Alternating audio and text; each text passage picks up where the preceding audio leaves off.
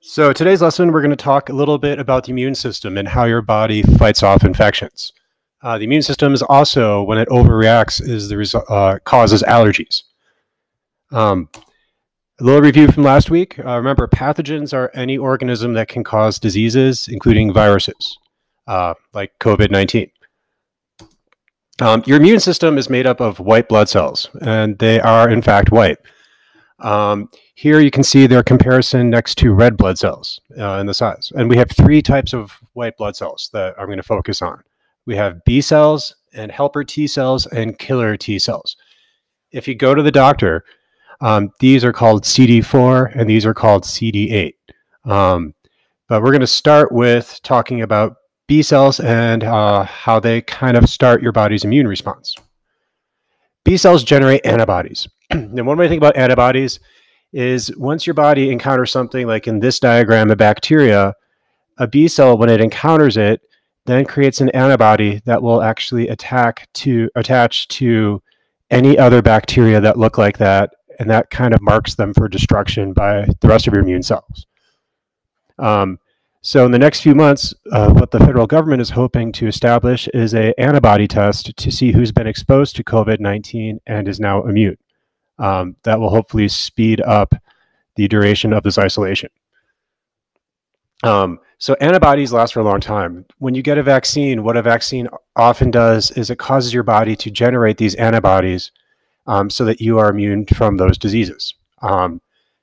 Basically, it gives you the disease without ever having the symptoms, and you have immunity.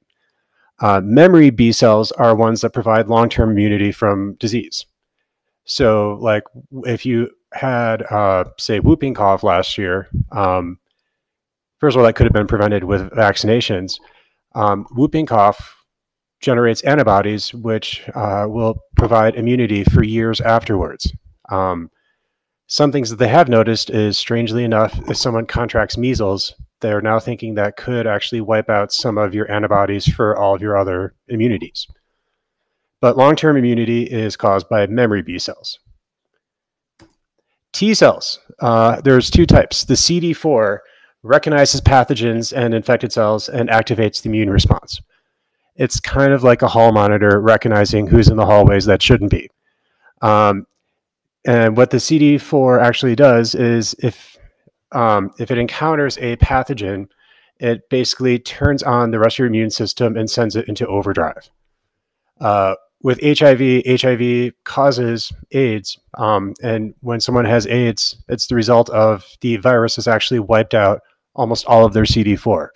So they kind of lose their alarm system. Killer T cells, called CD8, are the ones that attack and destroy infected cells and other pathogens. Memory T cells remain in the system and help prevent future infections as well. So, ways that we can reduce pathogens are hygiene, including handling of food, washing hands, and other exposures. Right now, as you're seeing, we're all being told to stay home, reducing public exposure. When we have diseases that we can treat, bacteria, remember, are treated with antibiotics. Viruses can be treated with antivirals. Those did not exist when I was your age.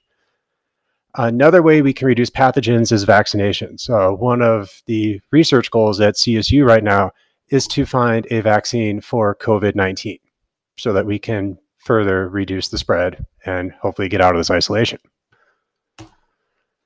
Here's an example of an outbreak. This was the result of measles ending up at Disney and then getting on airplanes and going all over. This measles outbreak was rather problematic. We had another measles outbreak that was even bigger last year. That one was actually hit the Denver airport as well. Measles is a horrible disease that is very preventable. One of the concerns with measles is it's highly contagious. Its R naught is 11. Another thing we have to battle with diseases are stigma.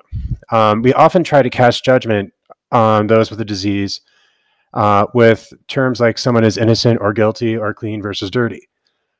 Usually at this time in the school year, we would be doing an activity in class where to mimic the spread of disease, you would all have little cups of water and one would have a chemical that would react to pink dye.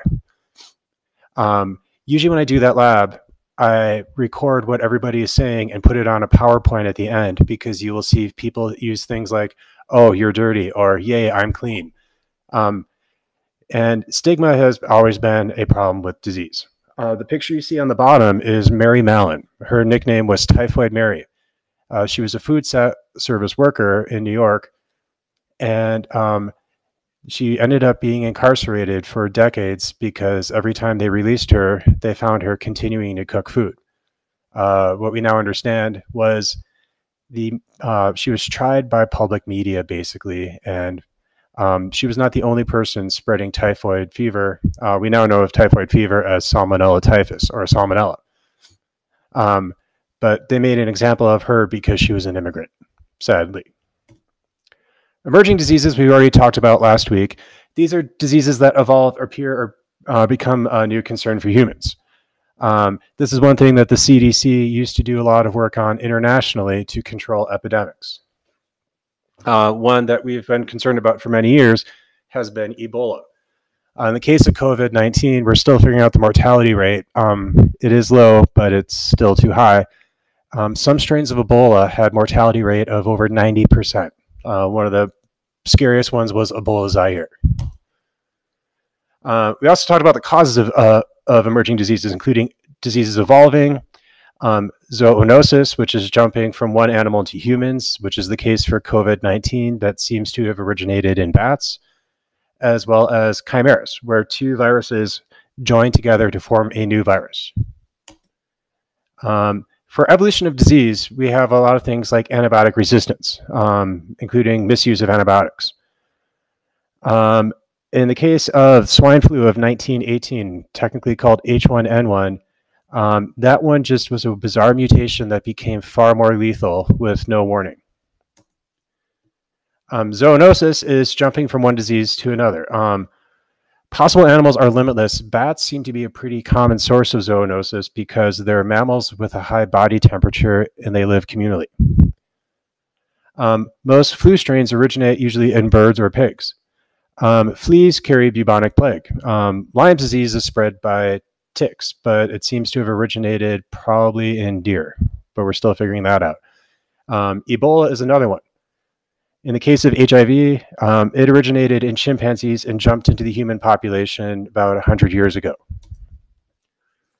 Zoonosis increases with more human contact. That includes things like habitat destruction.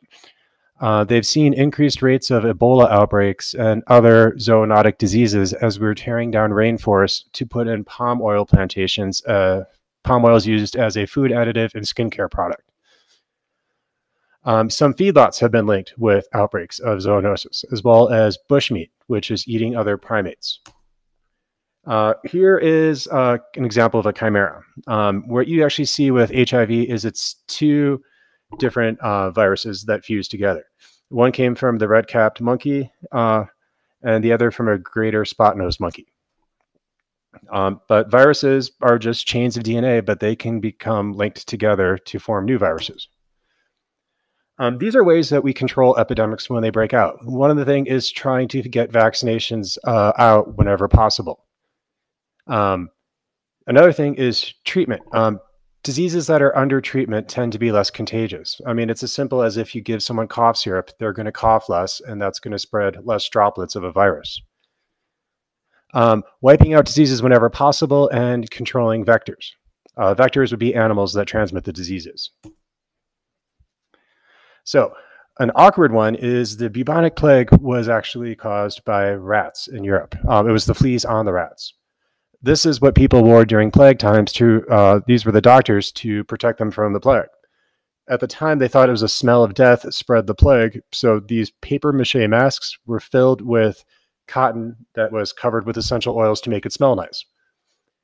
But by random chance, covering their entire bodies, including wearing leather gloves and long sleeves, protected them from the fleas. At the time, they also thought that it might be witches causing the plague, so they killed all the cats. This was not the best solution because cats eat rats. As they killed off the cats, the rat population skyrocketed, which then caused more plague in regions. What ended up wiping out the bubonic plague in Europe was the introduction of another rat that outcompeted all the other rats, but this rat happen to not carry fleas that would spread bubonic plague. Reservoirs are areas where the disease lingers. This is Kidum Cave in Kenya. This is where a lot of Ebola outbreaks have all had their source of origin. And the problem they're now realizing is this is probably being spread by bats as well, encountered with chimpanzees. Because bats can fly hundreds of miles, they can't just blow up this cave because the bats will end up somewhere else. So that was your very quick little lesson on the immune system. So what's going to go on as you get infections, if your body fights it off, you will have antibodies that will provide you immunity for other things. So there will be a little brief online quiz for you to take after this as well. Have a good day.